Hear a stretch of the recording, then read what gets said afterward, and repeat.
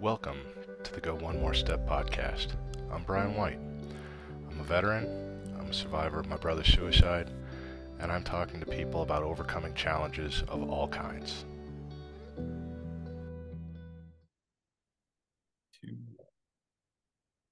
And welcome to the podcast. John Preston, defensive coordinator for Whiteland High in Indiana, also educator and molder and shaper of young minds and hearts.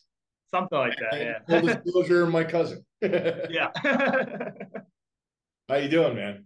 I'm good. How are you? I'm good. Hey, thank you for doing this. And as we discussed, you represent kind of a new direction the podcast might take, where I've been talking to folks about their individual stories, and I know you've got some stuff that'll come out on that. But it also occurred to me that you're helping young people, young men and women, figure out resilience and perseverance and doing hard things and starting that habit young, which I think is awesome.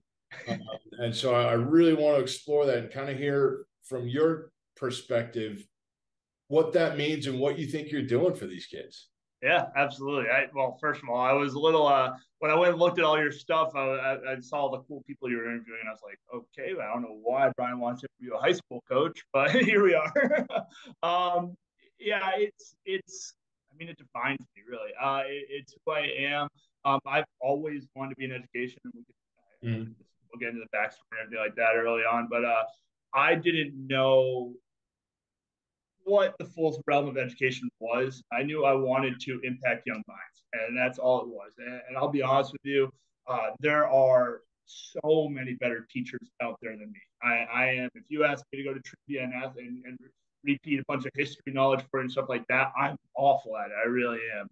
But what I do pride myself in is being able to build a connection with kids and being able to help shape them and kind of help them develop and especially like you said, kind of at a young age. I was doing it at the college level, and I didn't really feel as though I was as big of an impact as I wanted to be. And that's kind of what got me into the high school realm eventually later on.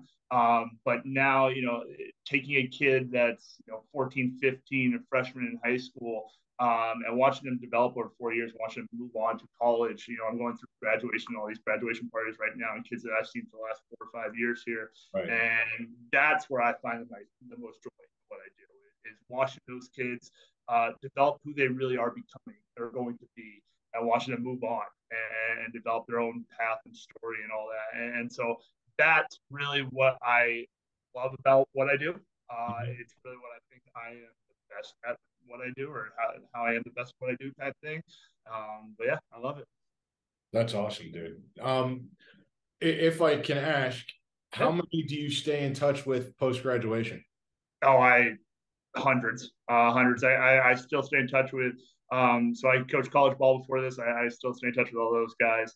I stay in touch with the kids that have graduated from the first year I was here on till. So, okay, so you're taking a very active role. Yeah, I think one of the best parts about being a coach is coaching never stops. And so whether they're, I coach all the way down from our youth leagues when they're second graders and on. And then once they graduate, like we got kids playing college ball right now that still kind of reach out to me for advice because, I went through it, I've been there, and I'm happy that they still reach out and that we're still going forth. I have a couple that are married now, which makes me feel old. We're getting there, but yeah.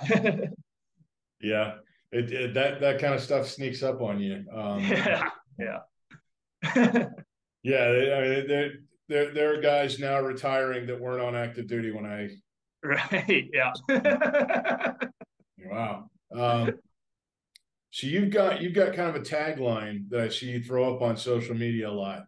That I have my ideas on where I think you're going with it, but I want to hear your take. What does it mean to go 1-0? Yeah, so it actually is. I'm not going to say I came up with it. I mean, Boakley used it at Wisconsin. The guy I got it from was my kind of mentor in college when I was playing. But to me, where people get mad at it is when I post and stuff like that is, they think it's just, winning a game or a scrimmage or whatever. But what I tell our kids all the time is 1-0 is so far outside of just the score of a game. Right. 1-0 starts when you wake up in the morning. Are you setting the alarm clock and hitting the alarm clock getting up, or are you hitting snooze? Are you, getting up and attacking the day, or are you letting it are you feeling your way through the day kind of thing? It's how you do anything. And it's how you do everything, right? So go 1-0. I tell them all the time, it's in the classroom. It's are we sitting up front? It's are we doing our homework? Are we missing assignments? Are we, being respectful of teachers, stuff like that.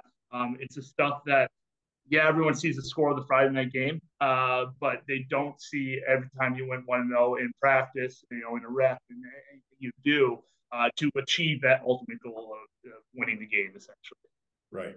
So, how much crossover do you see when you get these when you get these kids starting to form good habits, say in the weight room and on the practice field? How well does that carry over into other academia and into life?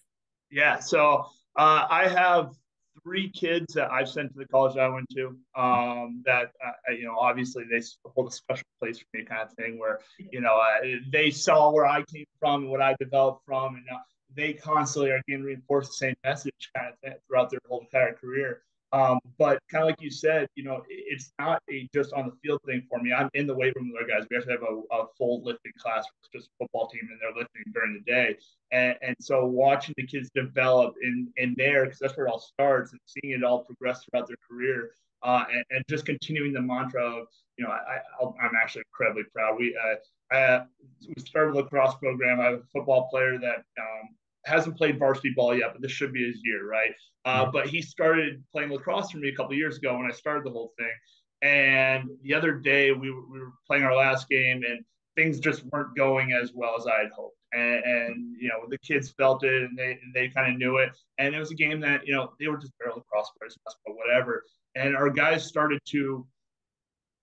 The refs made a couple judgment calls that could have gone either way, and the guys were feeding off that kind of thing, and they were kind of losing their minds a little bit. And he, who hasn't been a leader yet for our team, he's only a sophomore or junior, rising senior. He slowed the game down, and he told a bunch of guys that were seniors, graduating, kind of thing, like, don't worry about what the call is. The score is like, if we just go 1-0 on every rep we do, if we get the ground ball, if we make the pass, just do what we need to do.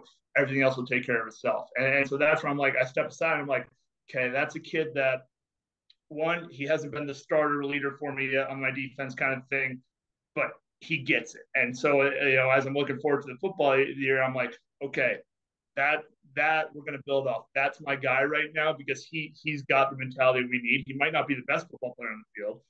He's pretty good, but we have other guys around that played more than him. But that's going to be the dude who leads our defense, because he gets the mantra. He gets what it means to go 1-0, essentially.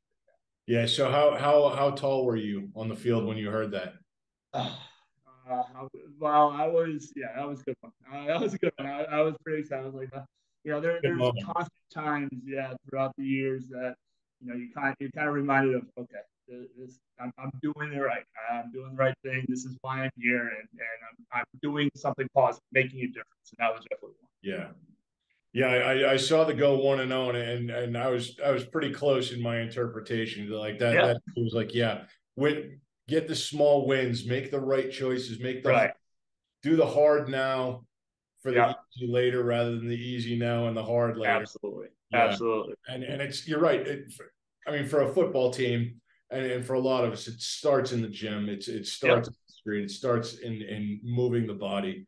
And that's a big thing for me. So the crossover was pretty easy to and I've got my own like mantra, the go one more step. Like, and I got it kind of from Churchill, when you're going through hell, keep going.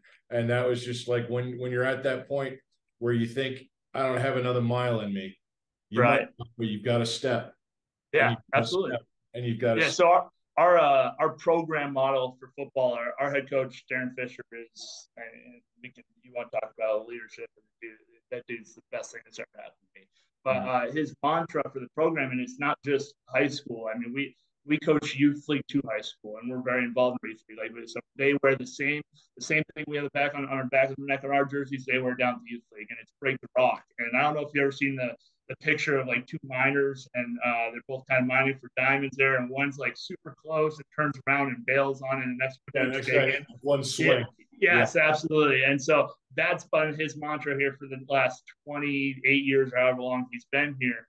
And he tells the whole story. You know, we have a youth league every summer and every winter with the kids where they come get coached by us, whatnot. And my favorite part of the year is every year at the last practice for them, our youth league, they all take a knee, all 200 whatever of them that are there for that day, and he just shares the story of Break the Rock, and it's been the same story for the last 20 something years, and it ties in with the 1-0. Yeah, we got to take care, just keep pushing head down kind of thing, and just keep going 1-0, and eventually, although you don't see the diamonds, behind the barrier there, the dirt, like you're gonna achieve your goal.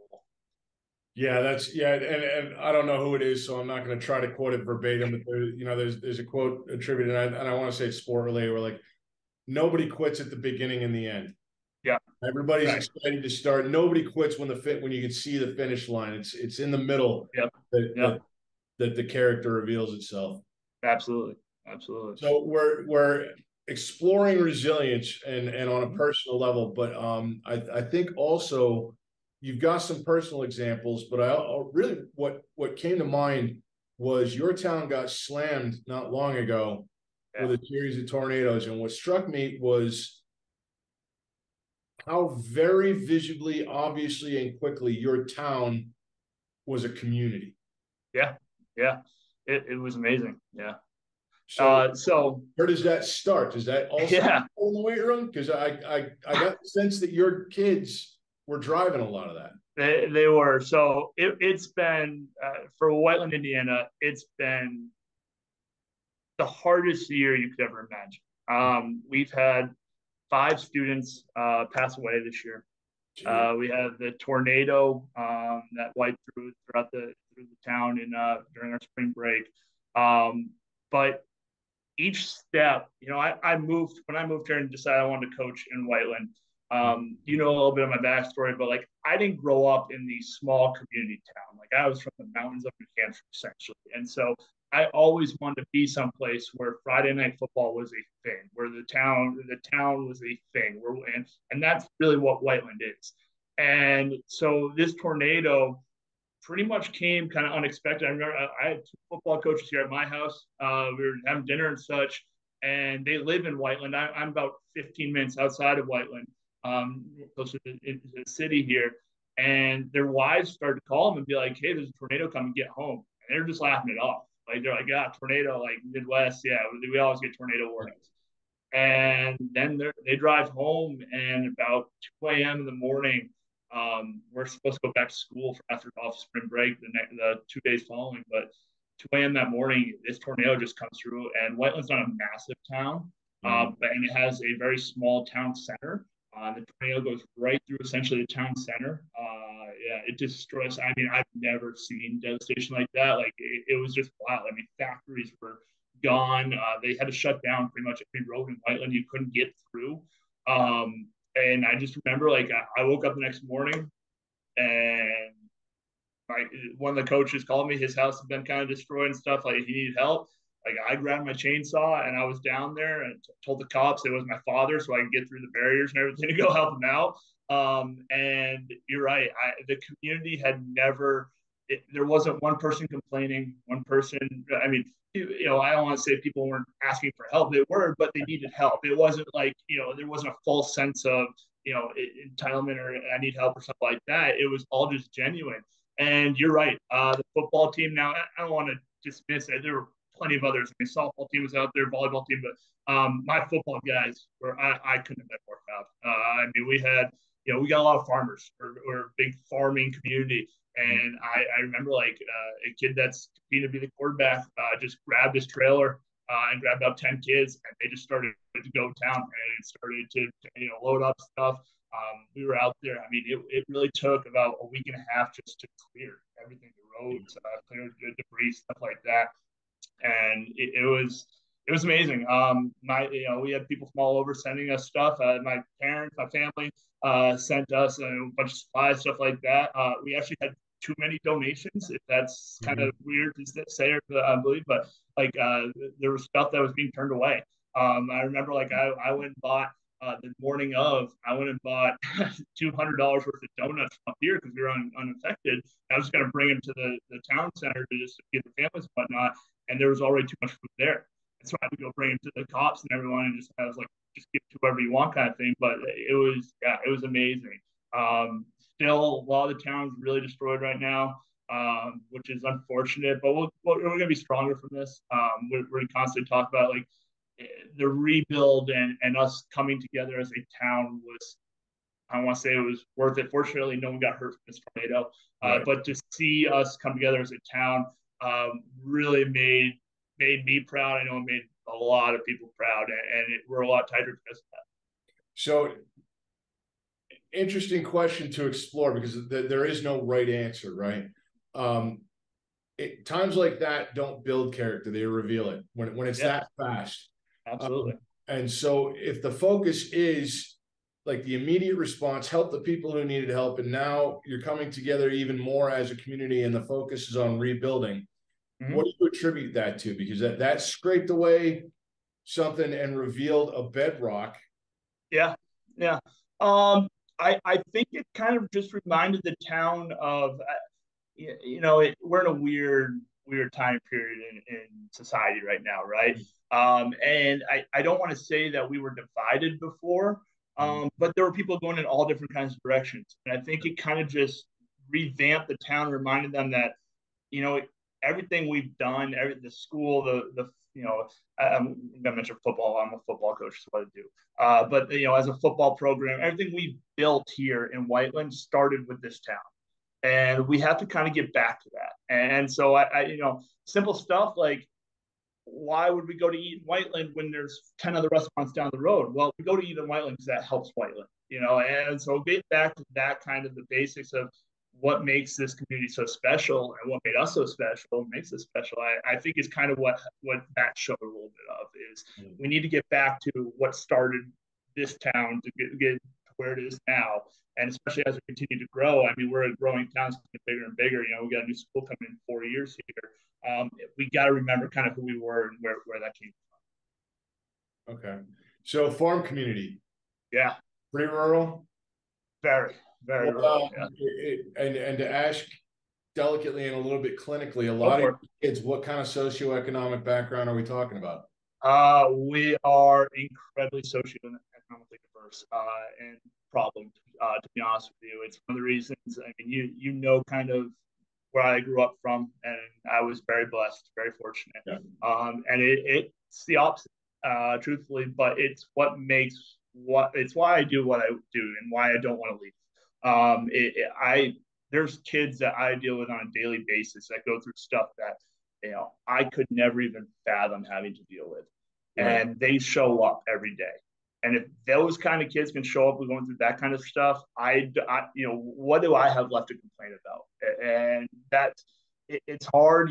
We fight battles that I'm not saying no one else fights, but when we have to do things like I'm worried about making sure a kid has breakfast, mm-hmm. and you're worried about whether or not he's ready to play in the football game. Like I'm trying to take care of like we're fighting two different battles here. Like I'm just trying to get him to the game essentially. And again, it's what makes us. We pride ourselves in it. We think that a lot of people we play. I'll be frank, we're tougher than them, and it's because we go through things that they don't have to, and we pride ourselves in that. And so it's hard. We are growing. We're a school about. We're a little over 2,000 right now. In the next 4 or 5 years, we're going to be way higher than that probably. We got a lot of, we're just south of Indianapolis, so you're getting a lot of people starting to move down south a little bit. And so it's a growing population. It's very diverse, incredibly diverse. That's where our biggest struggles right now is. We got a lot of kids going to school with one another that didn't necessarily go to school with one another 10 years ago. Right. So getting them to kind of learn different cultures, different types of people, how people act, stuff like that is a challenge.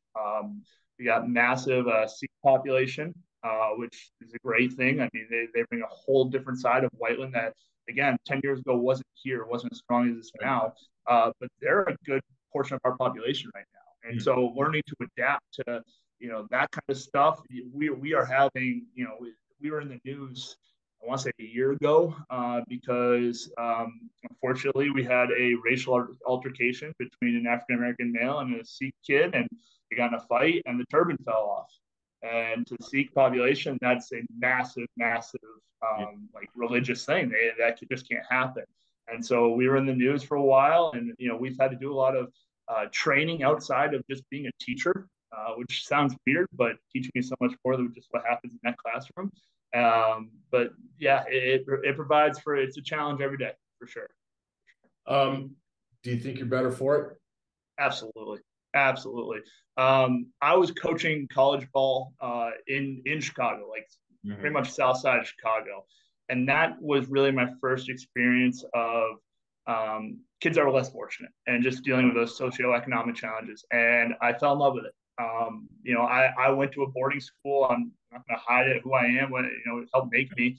But I never saw that type of stuff until, I had players that were spending every penny they could just to be in the college itself. Right. And like I had to come to an understanding of, okay, I can't have them every day because they have to go work 4 out of 5 days of the week or something like that. And because otherwise they don't get to go to college. And so like dealing with that kind of stuff to where I am now, where, I've had to help kids with FAFSA forms, help, we can go through the laundry list of, help feed kids, take care of them, all that kind of stuff. But I like solving problems, and I have to solve problems kind of every day in what I do now. So that's an interesting point. And a little bit ago, you talked about the kids where it's a fight to show up. Where like you and I grew up in damn near the same environment you did, just as lucky.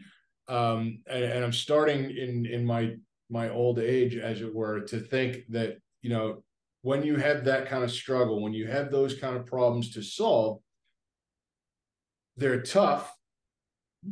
The solving of the problems, the showing up becomes in its own way a tool to growth. Absolutely. And like the more problems you solve, the more problems you're able to solve. And I think there are a lot of people who have more privileged backgrounds that just don't have enough problems to solve, and so they start inventing problems. Yeah, absolutely. Absolutely. So yeah, I often wonder, it's a little bit of a chicken egg thing. Is right. the up winning the battle, or is it also right helping them grow? Yeah, and I mean, my life could have gone in a bunch of different avenues, right? But when I went to the boarding school, I was incredibly fortunate, went to a great college, and so on from there. But had I not gotten into this and saw what real problems were, I mean, like you, I don't fear change. I look forward to it. So I haven't lived at home since I was 16. I've lived in 4 different places, and I'm only 30 years old right now. And I always like to move around just because I like something different every now and then. And so that kind of set me up on the path of not having new problems, but having to face new things everywhere I kind of went. Whether I'm in the South Side of Chicago or West Indiana, I'm willing to look at different perspectives and find different avenues. And had I not done that, had I not traveled around as much and left home, and I didn't leave home, but not lived at home since I was 16, I don't know if I'm looking at this and being where I am right now and as happy as I am right now, because I'm seeing real problems right now. And yeah, it's helping me put into perspective how fortunate I was and how tough these kids are. And it just helps drive me. Like if we could talk through stories, but if some of these kids go through some of the things they've gone through in life and come out better for it, I can't get mad. I can't be pouty for waking up in the morning, and going to work. So, and realizing there's some sensitivities here. The stuff these kids are going through, and they're getting through it, and they're coming out on the other side stronger. What coping mechanism, what are you seeing them do to get themselves through this? So I have 2 kids, and their story was just shared on, they just did an article about them, and so I don't think they'll be upset if I share this. So one individual, mom struggled with substance abuse when he was really young. Moved from area to area. Never really had a father. Was in our school. Actually went into juvenile facility for a while because he was not going to school essentially. And so he gets out. He's fortunate enough where his aunt and uncle adopt him. And his uncle just happens to get a job as the assistant principal in Whiteland, Indiana, when he's a freshman, eighth grade, going to the freshman year. And he's probably the best leader I know. I mean, that dude as a leader in the academia is phenomenal. But this kid, I mean, he's lived with a parent that struggles from substance abuse where she put drugs in front of him for so long. Mm-hmm. And he shows up, and don't get me wrong, he's blessed with some athleticism. He's 6'4", 220, runs like the wind, and phenomenal punter. And the other kid moves to Whiteland. He's from Florida, moves to Whiteland when he's in, I want to say sixth grade. I'm probably getting that wrong. Sorry. But he comes here. Mom and dad both passed away. Mm-hmm. Moves in with grandma. Grandma passes away when he's in ninth grade. Jesus. And so, yeah. So now he's left here, no family, nothing, but ends up moving in. You know, one of the, I don't want to say it's a proud moment, but one of the coolest things was when that all happened, there were 30 people that were willing to take it as kid. Okay. And so, again, he comes, luckily he's taken in by one of his teammates. I was living with them for the last couple of years. Both are going to go on to play college football and not pay a dime right now. They're phenomenal kids. They're going to be both, both are going to college. OJ will be the first one in his family. Dalton, I think, will be the first one from his immediate family, essentially. Those were probably the two best teammates we had on the state run team, state title team. They just showed up every day, and no matter how their day was, they just cared about their teammates and being at football. Is neither one going to go to the NFL? I don't know. That they're both good football players. They're phenomenal, but they're better people and they're better kids. And they, we've had.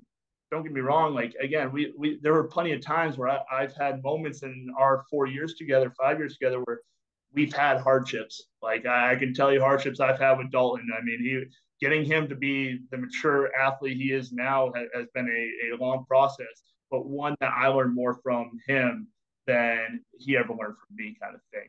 And they both had times and moments where they kind of, I don't want to say they lashed out, but they acted out of maybe immaturity or because they're scared or whatnot, and they just had to get back to who they kind of were. But when you look at all of them and you go ask who your favorite teammate is on the team, it makes sense that they both, we vote for best teammate of the award at the end of the year. It makes sense that they were both their names are at the top of the list. Mm-hmm. And if those kids who have gone through that and show up every day and be the best teammate, it lets me look to the other kids who maybe don't have it so hard and go, okay, why can't you do what he's doing right now? And not that I like to make examples of them, but it kind of just puts it in perspective because everyone knows their stories. And when that happens, it makes it easier. Yeah, it's hugely powerful when you've got a peer role model modeling how to do it. Yeah, absolutely. Before they came along, or different year groups or whatever, what other techniques, whether taught or just kind of self-developed, have you seen? So I think that's, I don't want to say that's it's not the wrong way to think of it, but to me, the easiest way to get a kid's respect and get a kid trust you is just be there. I don't think there's a certain technique that you can use with every kid around. I can tell you, I might get fired for this. Might not. It was 5 years ago. Who cares? Past the point of that. But we had a kid who tweeted out that it was a suicidal thought. Mm-hmm. And he put on social media, and I'm a big social media guy. And so I see it, and I don't think twice. I go pick that kid up, and so I go pick him up. We drive around for a bit. We make sure he's okay. He's a Marine now. He's doing phenomenal. But there's no technique to get you ready for that. Like that situation. Could I have called, the crisis response people and made sure that I was all financially not liable? Great. Yeah, I could have. But the most important thing to me right now is to go pick that kid up. And I just think that that's the most important thing is there's so many, in education, especially, you see it like there's a new way of talking to kids, a new way of this and that. It's like, just be there for them. When the kid that, oh boy, this is gonna be hard. We had a student drown about a month ago in our pool. Oh God. And yeah, and she was my student. As a freshman, um, she had seizures, a lot of seizures, and she had about three in my class that I can remember. And there's, we're taught how to, deal with situations like that. But like when the student's seizuring in your classroom, and she's stuck in a chair, and you have to go pick her up, and she's in your hands, just lifeless, and you're kind of you have to take care of her. The first thing on my mind is I know she's okay because I'm ready for this. They prepared me for this kind of thing, but she was more nervous when she gets up and she's coherent and everything. She was more nervous about what her classmates thought.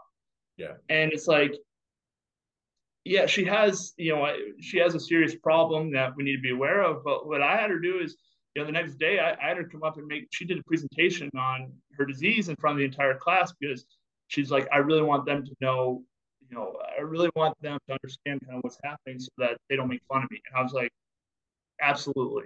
And so the day of, I gave a presentation on it before she didn't even know. And then the next day she does. And so just, there is no certain way to handle every situation, but you got to be there for every type of kid. And as long as you're there for them, you'll figure the rest out. I mean, we're adults, and every situation's tough. But you got to just be there. Like I have a student whose dad unfortunately committed suicide last week, and yeah, he's a lacrosse player for me, and just a phenomenal kid. And there's no words to make it okay, right? There's no words to make him feel better. You just have to be there for him. And so when he's at practice that next day, or the same week, sorry, there's nothing I do but just hug him. And so I kind of think that's where I don't know if we necessarily get so technique heavy that we lose sense of that a little bit. But that's always been kind of where I've been about, I'm going to be there for them. I'm going to make sure I build a connection because I'm there, not because I know that, whatever technique can be used in the situation. Okay. Yeah. So you and I are in many ways of a mind with especially with the connection between physical activity, physical fitness, and wellness, health. So and we could talk for about 6 of these sessions just what you're doing with your athletes. Yeah. I'm interested to hear how you translate that into the classroom to non-athletes. What are you doing? Yeah. What are you seeing? And are you seeing any different approaches that you use or approaches that they use? There's been some tough times at the school and the town. Yeah. How do the athletes treating it different than those who move less? So the athletes inherently have someone to go talk to. Mm-hmm. When something happens like this, they know that I'm there. And I think one of the problems and I'm not saying this is a problem with our school, but I think one of the problems with teaching in general is teachers become so hung up on having the perfect lesson plan and making sure that, they put forth the information they want in the best way possible, and every learner is counted for, and all of that great stuff. But at the end of the day, I'm not, trust me, there's a lot of benefits of teaching. I think it's also a very difficult profession. I mean, every day I'm going in there and saying, I don't know what's going to happen today. Right. I don't know. It could be, we thought one of the kids, we had a kid that was gunned down at a bus stop by another student. I don't know if I'm going in that day to hear that news. And then I have students in my classroom for the next 3 hours before the school figures out what they want to do with the kids, if we want to send them home or not, right? I don't know if I go in and it could be a kid's worst day, and I'm the person that he decides to unload on. Right. And so when an athlete has a problem, they know I can go to a coach and talk it out. Trust me, I am not sick of it, but the amount of times I can tell you when one of my football players come to me and said, this teacher is being mean to me because they don't like me because blah, blah, blah, right? But there's also 90% of the population that doesn't know who to go talk to. And maybe out of that 90%, maybe hopefully hoping, right, that 50% of them can talk to their parents. Yeah. That's a large percentage that really has no one to talk to about things now. And so the biggest thing that I do in the classroom, right, I try to do is I build a connection with every kid. And I do it. So I love comedy. I'm a very sarcastic person. It's who I am, right? The reason being is, my dad. My dad was a Marine for 20 something years. He was the most hardcore person in my life through, age 0 to 31, we're about to be. Right. The only way that sometimes when I could break that seriousness was through comedy. When I knew, like, in a tense situation, if I could make mom laugh, dad's not going to be mad anymore. Now it's me and mom versus dad, right? And so I tell them on day one, I only have 2 rules in the classroom. The first is, if I'm talking, your phone's not out, right? Very simple rule. You're not on your phone. The second is, I am going to make fun of you. Make fun of me. Like, just make fun of me. I'm old. I can handle it. I'm going to pick on you for certain things. I need you to pick on me too. The only thing I say about that is you can't pick on someone else. So, like, it's me and you dialogue kind of thing. And I always, I'm fortunate enough, right? I know, being in the community now, I always have at least 1 to 2 kids in my class I know every year when they come in through the door. And so if it's a football player, it's easy. I'll get the class laughing at him. And I know he can handle it because he's dealt with me for the last so many years, right? And I'm not making fun of the kid. I'm finding something, that I know is, within that boundary of, it's going to get all the kids laughing. They're going to feel more comfortable. And then all of a sudden now they're comfortable in my classroom. Now they're opening up. Now they're talking to me. And I'm not trying to, I'm not, again, I am not the best teacher. I can promise you that. But I can promise you that there are kids within that school right now that I have connected with far further than any other teacher or kid within that building, because I'm very comfortable being out of my comfort zone and talking about things that I have either no concept of, I don't really care about, but if it makes a big deal to you and it's your passion, by all means, tell me all about it, kind of thing. And so I'll have these kids that will come up to me in the hallways and they'll start talking to me, and I'll have teachers or kids turn to me and go, how do you know that kid? Well, because that kid matters to me in that classroom just as much as the other kids. And so if that's his passion, if that's what he cares about, that's what we're going to make sure that's put on the forefront for, kind of thing. And so that's really the biggest thing that I try and translate from coaching. I'm not making them do push-ups in the classroom or anything, but I will find a way to connect with every individual in that classroom the same way I do on a football field. Every kid's different on the football field. There's 100 different ways to coach in football. I'm going to make sure I can connect with every different kid in that classroom as well. Right. So, possibly a tough question that I don't apologize for. How do you power through the tough moments? It sounds like you're really connecting very deeply with a lot of kids, and that opens you up to a lot of tough moments and a lot of hurt. Yeah. What are you doing? That's tough. I work out. Like you, and that I have to now to get through my day. I have to work out. I am the second best coach in my household. The first being my wife. She actually has kind of started as little as lacrosse is known in Indiana. Hockey is known even less. She was a collegiate hockey player, and she's kind of starting a women's hockey league essentially in Indiana.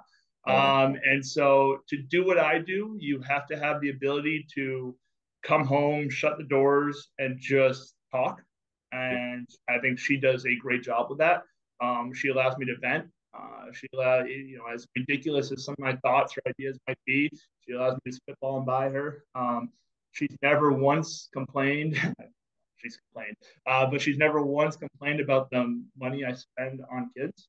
I will tell you that over the last 6 years, to start a lacrosse program, to do what I want to in football, there is a lot of that out-of-pocket money that I'm very fortunate enough that she allows me to utilize. And she's never complained about that once. There's other spending she complains about, but not that. And then you have to have a good coaching circle. You have to have guys that don't necessarily have to think like you, but they have to be able to. If I'm struggling with a kid, I'm fortunate enough where my staff defensively and offensively, but my staff particularly is phenomenal. And if I'm having a problem connecting to a kid, there's 5 other coaches that are going to go take a shot. And so if we have plenty of kids where we know, I might not be their favorite coach or he might not be their favorite coach, but if the other one get them to play hard, we have to utilize that. And so that particularly, and that helps out a lot, but being able to call somebody, being able to call, guys that coached me, other coaches in profession, stuff like that, bounce ideas off. That allows me to, so I'm not venting to the same people all the time, essentially.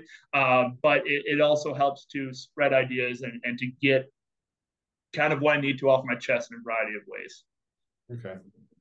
And you know the numbers better than I do, but they're grim when you talk about the chances of a high school athlete going pro. Yeah. It's about 1% out of high school. 1% out of high school?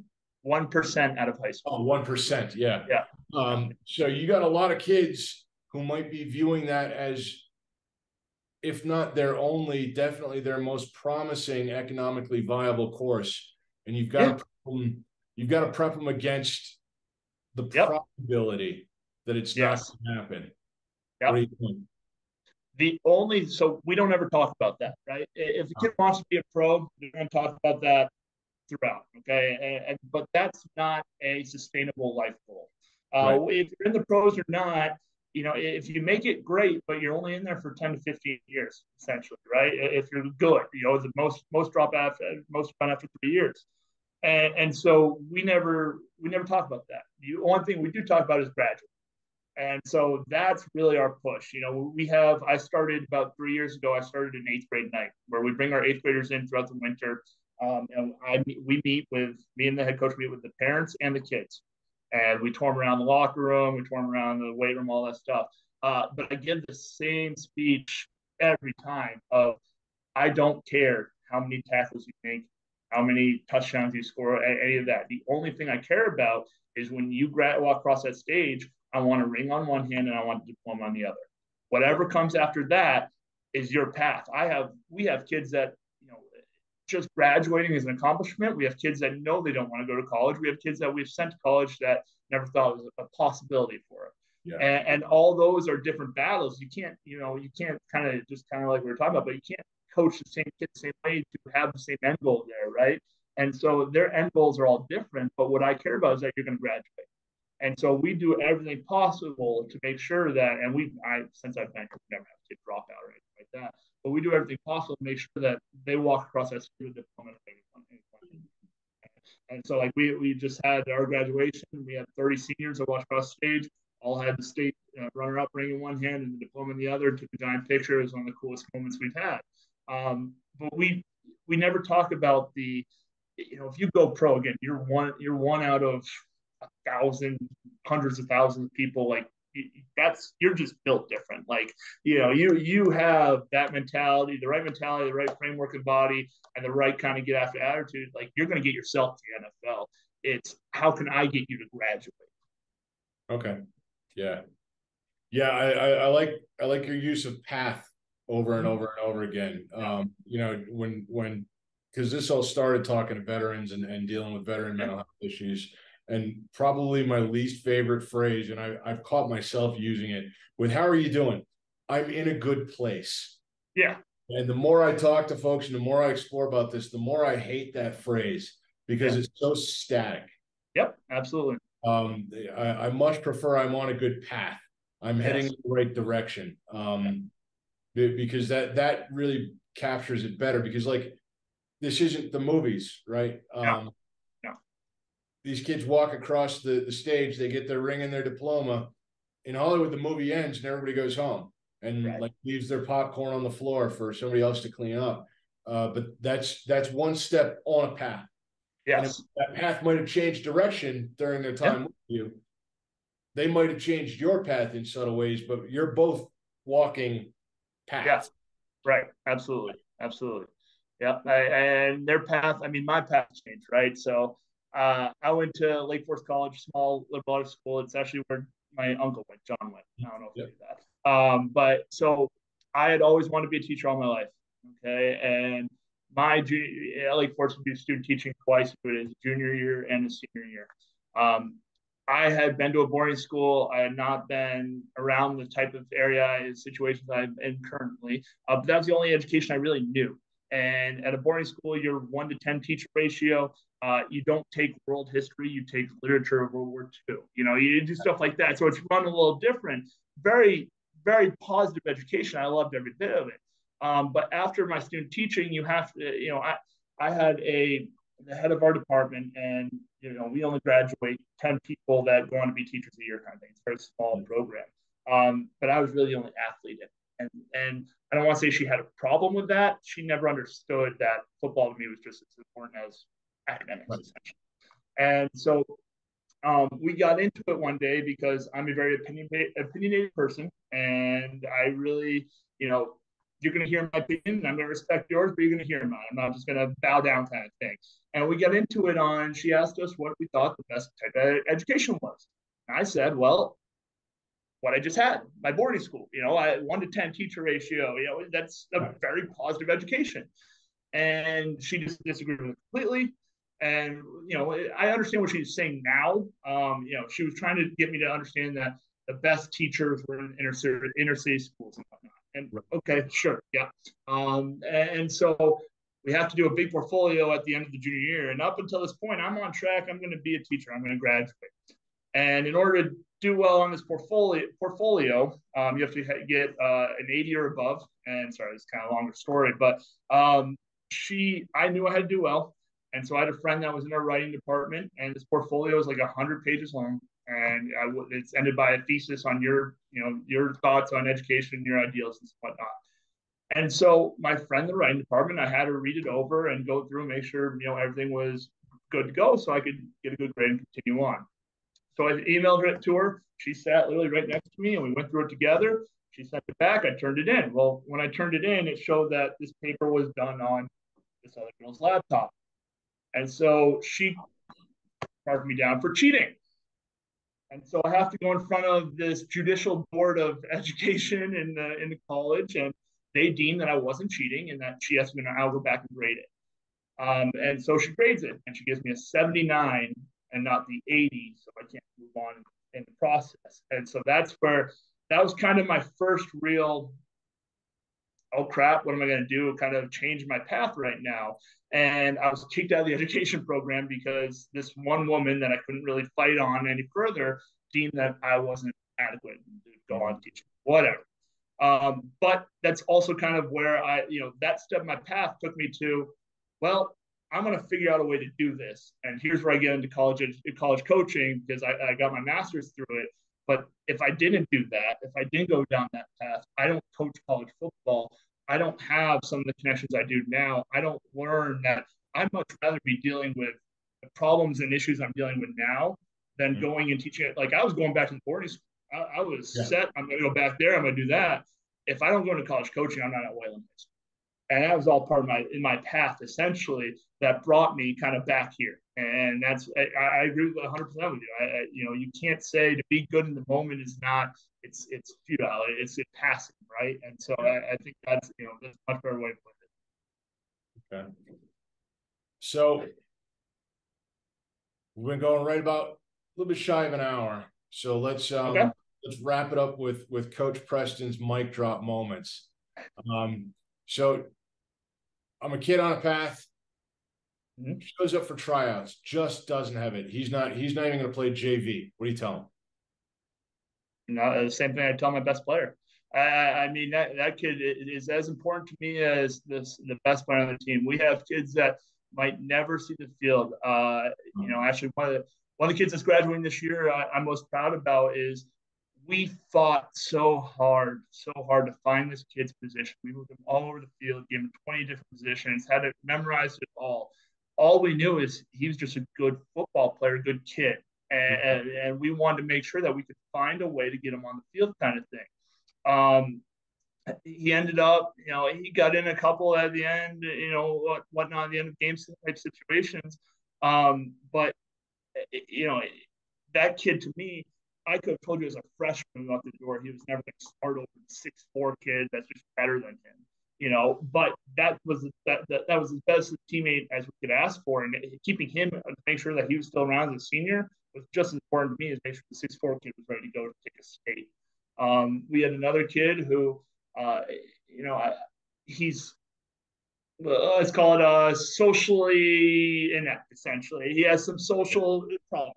Not the kid you look at and say he's a football player, but he is always comes with a smile. He always showed up.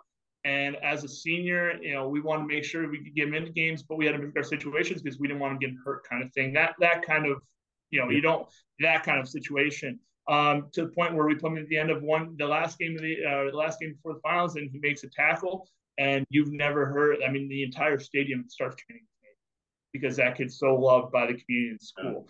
And so keeping those kids involved, that's what builds a football team. Watching our starting tailback take that kid home and to practice every day, I mean, that's just as cool to me as, again, a 6'4" kid and, all these schools walking through the door coming to talk to the kid. Right. And so I'm not treating that kid any different. I'm actually probably reaching out to that kid more than I would the star player. I know the star's getting love. I know that guy's going to be okay. I want to make sure that kid makes it through his freshman year. Yeah. So can I take a bit of a liberty and sum up a little bit what I'm hearing? It sounds like which doesn't matter which side of the ball or the coach's clipboard or the classroom or life you're on. It sounds like the keys are to show up. Yeah. Every day. And just go on and know. Showing up. You'd be amazed what happens if you do that. Yeah. Hey, John, awesome talking to you. Thank you so much for taking the time. Thank you. I hope it was worth it. I don't at all regret the departure from the normal pattern. I think this opens up some really good discussions. I'm really glad we did this. Very awesome. Good for the time and the permission to put it out there. And be talking again soon. Awesome. Thank you, Brian. Thanks, John. Yeah.